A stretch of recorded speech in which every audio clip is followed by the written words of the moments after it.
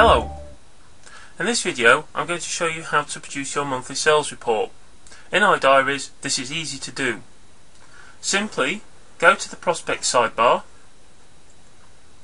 and as we always say, if you can't see the sidebar it may be because you don't have permission, so speak to your system administrator. And you need to view down the list. If the list isn't available in its entirety, a little down arrow will appear on the bottom right hand side, as you can see here with my mouse. Move the mouse down using the down clicks there, and you will see the option for prospect management at the bottom. Click on the prospect management option. In here, in this particular user system, there is one report which is the standard default user sales report, which is the monthly sales report. It may be in your company there are more reports here because there's been more written. However, for the purposes of this exercise we need the user sales report.